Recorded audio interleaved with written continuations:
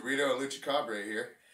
Today we're going to show you how to break in your Predator 212 overhead valve, fully equipped with horizontal shaft. This will be very important later on, so make sure you keep a note of it. Now then, let's get on to it, shall we?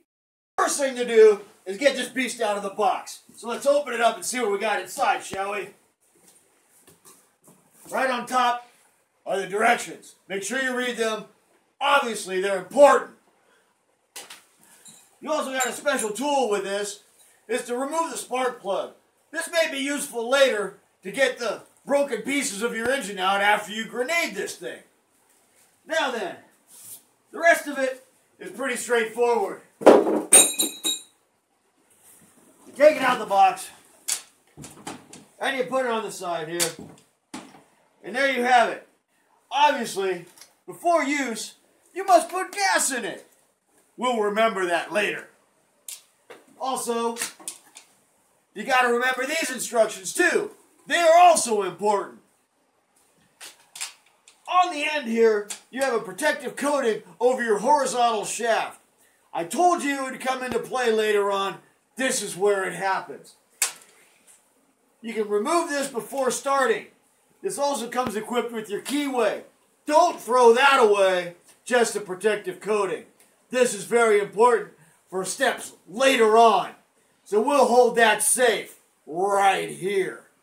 All right, guys. Now what we need to do is fill it up with oil.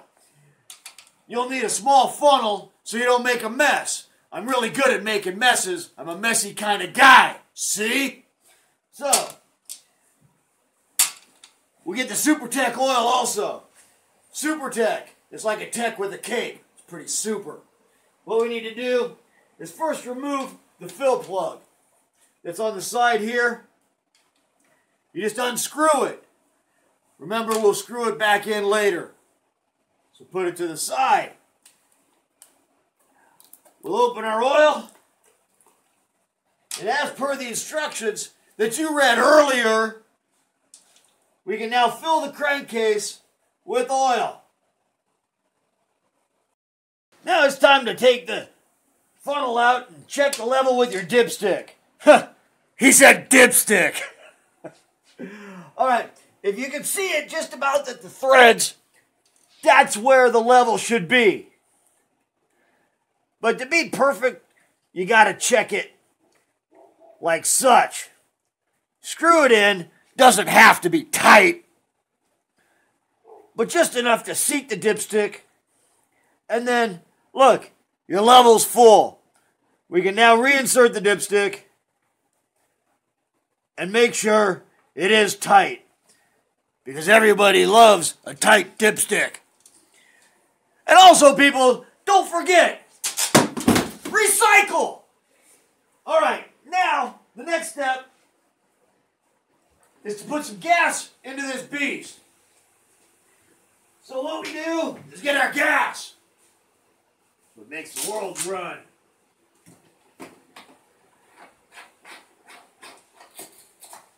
We remove the filler cap.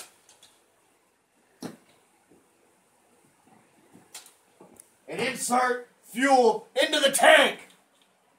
That's why they call it a fuel tank, people. It holds the fuel. After putting a little bit in there, doesn't have to be much. It's not a very big engine.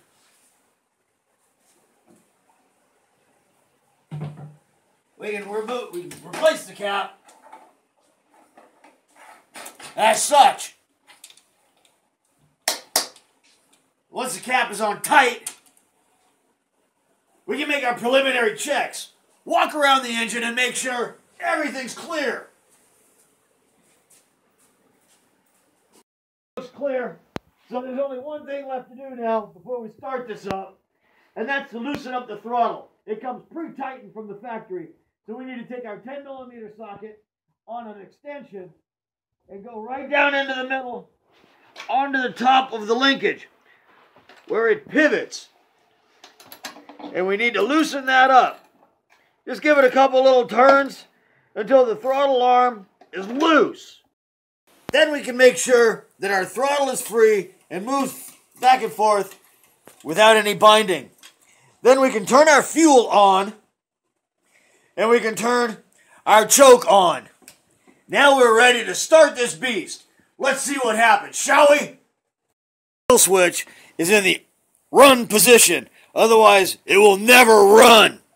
Okay, now we're ready to pull start this thing and make sure everything works and break it in properly. Let's see what happens.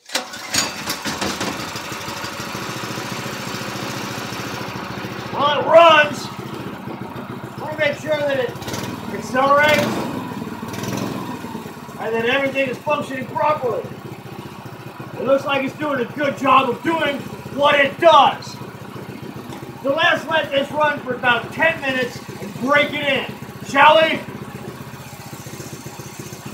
Able to hold small engines with a single hand.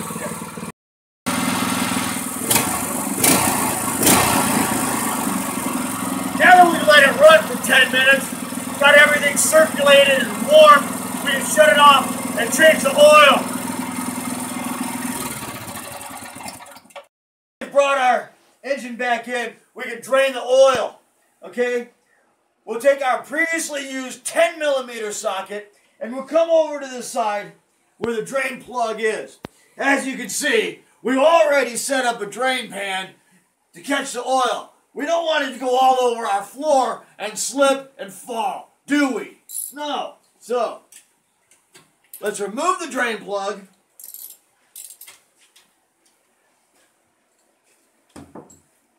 And start the oil flowing. Be careful, this will be hot.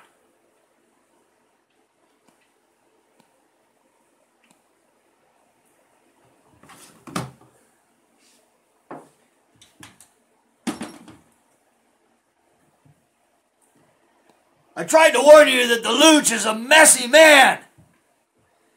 But look what we have in there. That oil is sparkly and shiny. I think we found gold, or at least silver. This is why we run this thing first, to get all that out of there and to make sure none of that circulates through the engine and does harmful damage. You could definitely smell the difference too. Smells like hot oil. Now that we've got most of the oil out of there, we can reinstall our drain plug.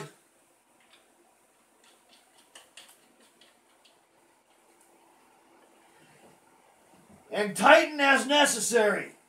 Make sure you do not over-tighten.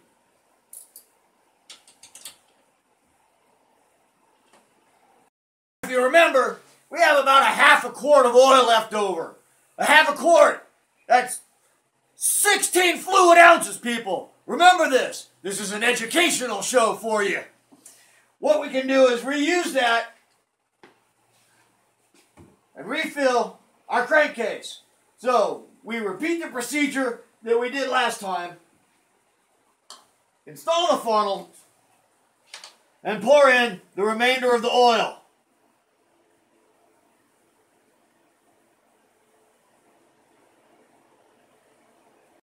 Now that we've installed the rest of the oil, we can put our drain plug back in.